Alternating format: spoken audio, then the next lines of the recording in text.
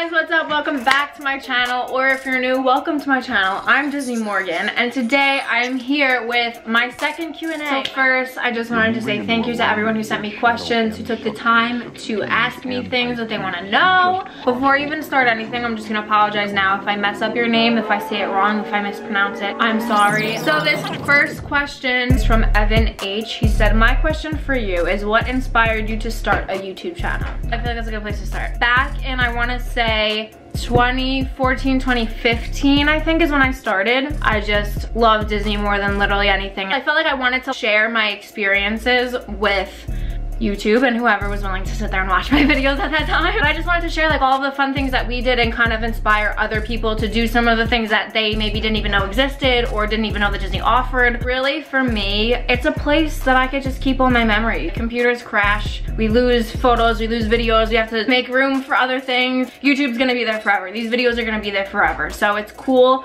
to look back and see what we were doing that we probably forgot we did because we've been there so many times since then, especially because I do have a little brother. To see him growing and to see him experiencing things for the first time in Disney, going on new rides and all that stuff, it's a blessing to be able to have everything saved and documented like that. Okay, moving on. This next question is from Kay. She said, when did you start vlogging your trips? That was 2014, 2015. Would you ever post makeup tutorials? Your makeup is always so bomb. Thank you. And how have you felt about traveling and going to the parks in general since COVID? Not sure if I should plan a trip. That's a really good question. I actually did a makeup tutorial, which is also outdated, but I did it like a year or two ago, and it was actually in the Grand or Boardwalk. It was like a Disney edition. I had it ready with me for like a day at Disney, but definitely go check that out. I will consider making an updated one because that one's inaccurate now. Disney and COVID.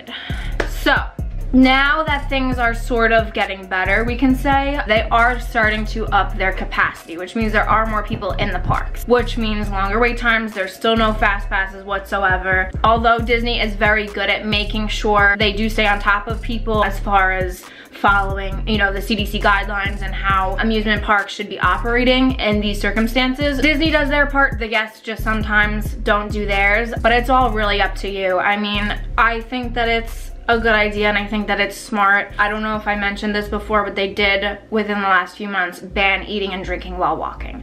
So the only time you can really ever take your mask off is if you're in the bathroom and no one can see you, or you go to one of their like relaxation stations, or you're like dining somewhere sitting down. So I think that it's worth it, and I think that it would be a cool experience because it is so extremely different and Disney is doing such a great job at adjusting to what they have to. I think it's worth it. I say do it. Worst comes to worst, you don't go back until all of this is better. So this next question is from Addiction Mouse. Love that name. I know you have friends that work at Disney and you go there a lot. Have you ever been given or know of any insider tips about the parks? Times for special character meetups, lesser known pathways to the parks, finding special deals or discounts, etc.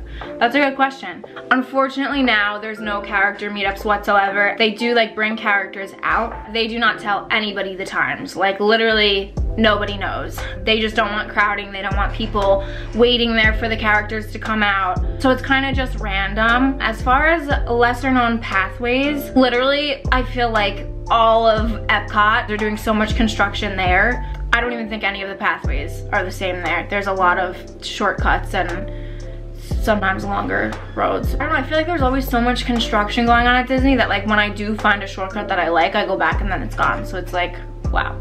Ways of finding special deals or discounts. So a good thing that came out of this virus is discounts.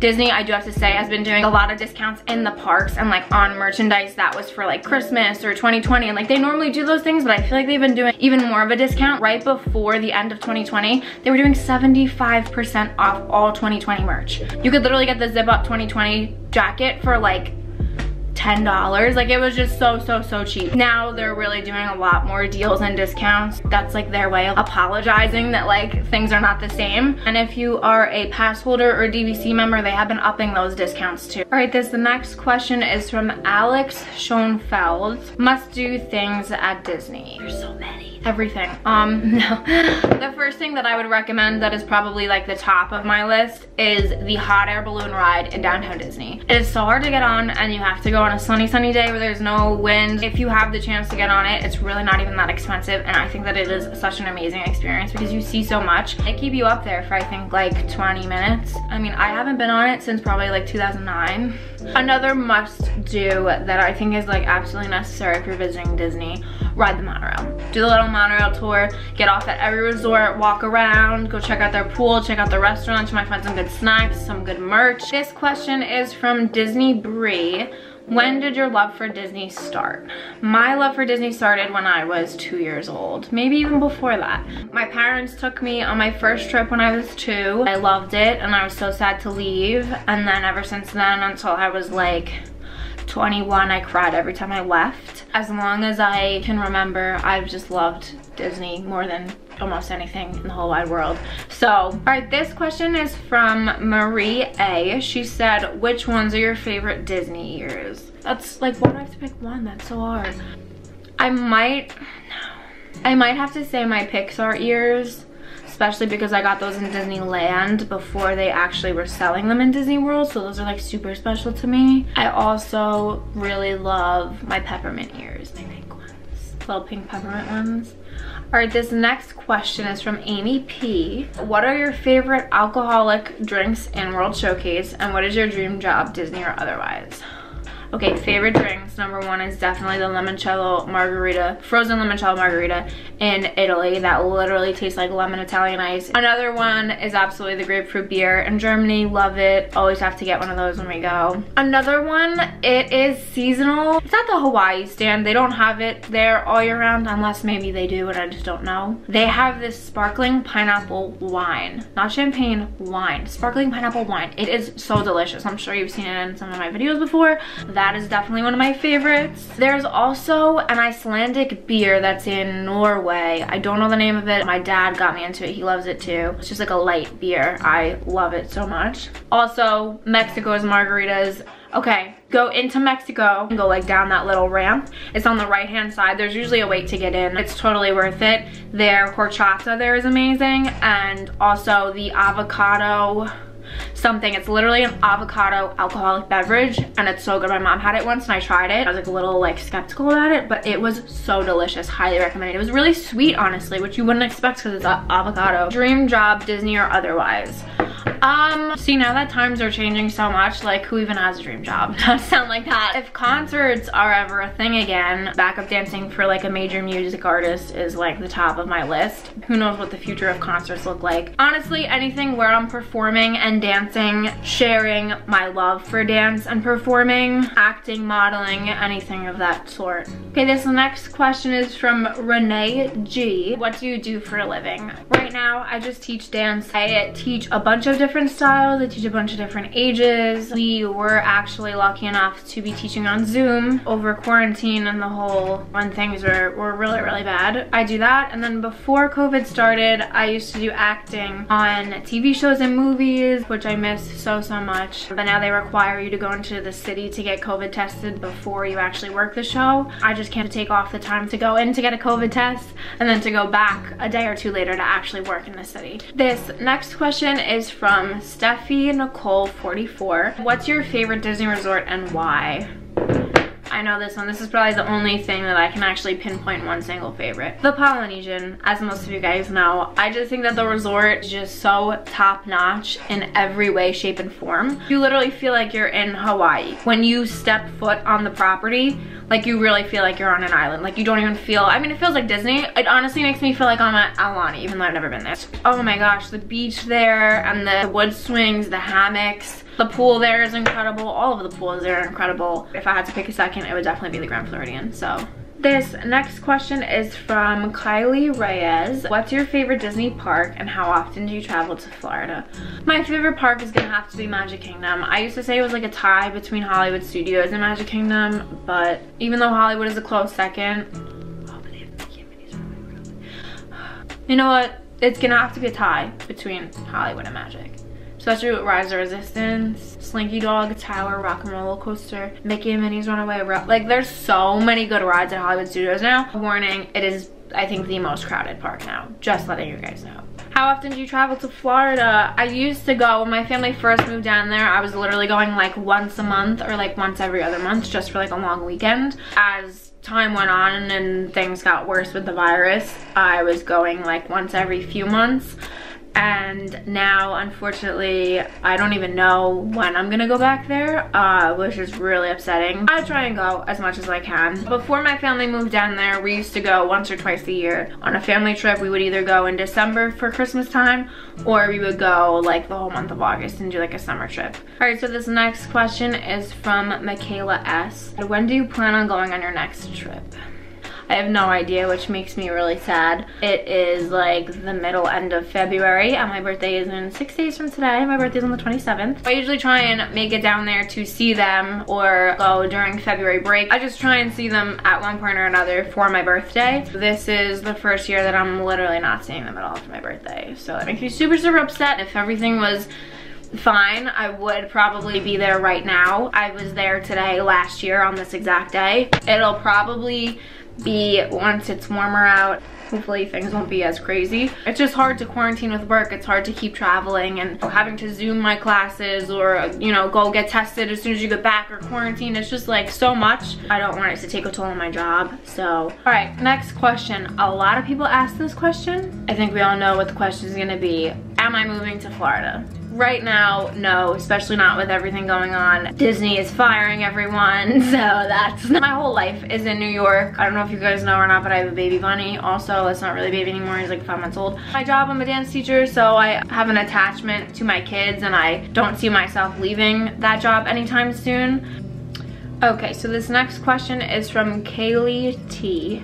Answered that, answered that. Favorite Disney movie? Okay, we're gonna say Disney Pixar because a lot of my favorite Disney movies are Pixar. It's a tie between The Incredibles and Monsters, Inc. 2 favorites. P.S. I would love to see some NYC vlogs in the future. I've been a few times and would love some tips like food places, good museums, hotels, etc. Wow, if you guys are interested in that, comment below because my fear is I don't want to post too many things non-Disney on my Disney channel because I know a lot of you guys are here literally just for my Disney stuff and nothing else. But if a lot of you guys are interested in seeing New York City things, please comment below because I thought no one would care about that. So if you want to see that, please tell me. All right, so this next question is from Christy S. You and Mom's top 3 favorite Disney drinks. Well, I'm gonna have to call Mom and ask her. Let's see if she answers. Hello. Say hi. So, I have a question for you.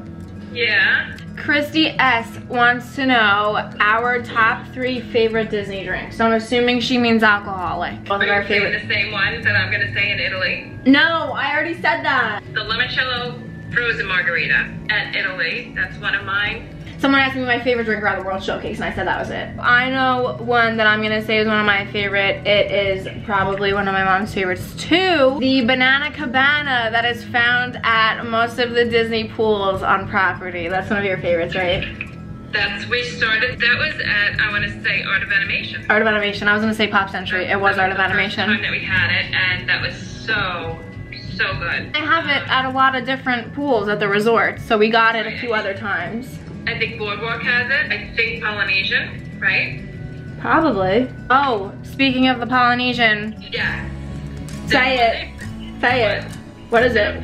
I forget the name. Now I'm thinking. See, now I'm thinking of all. Cause it's a big area you have to cover. Do you know which one?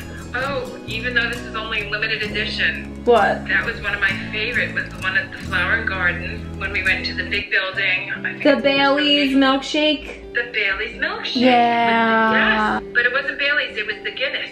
Wasn't it? It was Guinness, you're right. It was such a weird combination and it ended up being so good. It was so good, and I know it's only limited. I'm sure they'll have it again. Yeah. But I was pleasantly surprised, absolutely. Which we didn't even think we were really gonna like it, but we were like, this sounds different, let's just try it. Exactly. So I have one more? I think so. It's so hard. Oh, do you know when we went to Mexico? And we went down into the Mexico, yes. Keep talking. Yeah, we went down into the little Mexican bar in Mexico. We waited online because it was a very popular place to go into. And they had 2 of the best. See, I'm so bad with names. I don't know. It was the avocado one. I liked it. I know, it was good. It was really good. Really good. So whatever it's with avocado, that's the one. It's like an avocado margarita. It's like avocado and tequila. It's so good. Yes, it was very good. That was another pleasantly surprised because, you know, some of the things you wonder how the combinations are, but it was good. All right, Mom, thanks for answering those questions. We wish you were here with us. Okay. Love you. Love you. Mwah, mwah, mwah. Oh, look at your pretty nails. Thanks. I love them. Love you. I love you. Bye. Oh, I love her. I don't know how many I said. Banana Cabana was definitely my top. There's a blue lemonade that they also have at all of the pools. It's called like Big Blue Ocean or like Blue Lemonade, something. That one is also really good. Another one that I really love is the Pina Colada, which is at the Polynesian pool. It's basically just a pina colada and then they put raspberry puree at the bottom. It's so good. And there's another one there that has Dole Whip in it. They have like a Dole Whip lime one, and they have like a normal Dole Whip. I think it's called like the spiky pineapple. So this next question, I think I might need help answering.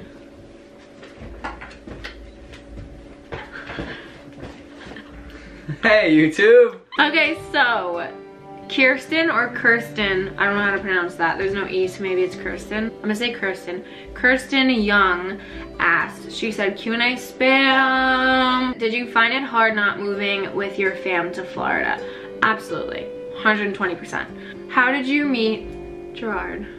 How did we meet? But you have to. I'm just here to see if you get it right. It's a test now. The first time how did me and Morgan meet? That's the question. The exact question, right? We met through mutual friends.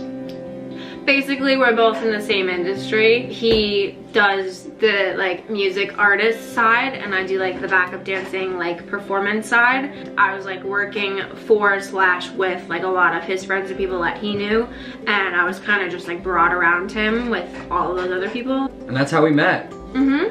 I just used to see her at shows, you know, and then eventually we started talking. He slid into my DMs on Instagram. Yeah, we like talked all night. Poof. And then he asked me to hang out the next day, and I usually am not that kind of person. I was like, I guess so. And then he picked me up from my rehearsal. But yeah, doing the shows is how I really came about her. And then,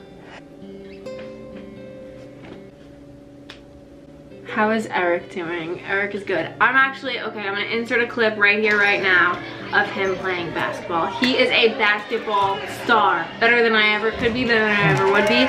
He is so tall on his team. Everyone else is so much smaller than him, and he's just so good. I'm really impressed. He's doing really good. So this is the last question, unfortunately. This one is from Nigel222. What are your favorite Disney movies? You can go first. my favorite Disney movies. Pixar, probably, it would have to be Toy Story or Monsters, Inc. Honestly, wait, no, I like Soul now. Oh, yeah, that was a really good movie. But, like, I grew up on Monsters, Inc. and Toy Story, so non-Pixar Disney movies. Love Winnie the Pooh. So OG. sad, So sad, but OG. 101 Dalmatians. Great. Sad one. Another sad one, but they're good. Like, those are really, really, really good. Before I said Monsters, Inc. and The Incredibles, but adding to that, I think I could definitely say Finding Nemo, even though every time I watched it on my DVD player, I would just skip the first chapter, because as soon as the first chapter is over, Nemo's mom is already dead. I don't have to watch it, don't have to cry. Just Finding Dory also was amazing. The characters, hysterical in that movie. Classic Disney movie, Cinderella was my favorite, always. Think you want to ask? I really like Aladdin. You know what's another one that I really liked when I was younger? Hercules. Did you ever watch the Disney Hercules movie? No.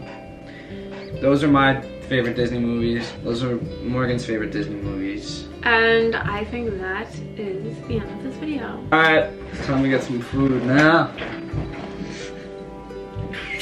I have makeup on. It's okay. So that just about wraps up this whole video. I hope you guys enjoyed my second Q&A, not my fourth, my second. Comment below anything else that you want to see before I go back to Disney. I could do a Squishmallows collection video. No, I'm kidding. Do you guys like Squishmallows? The video just ends there.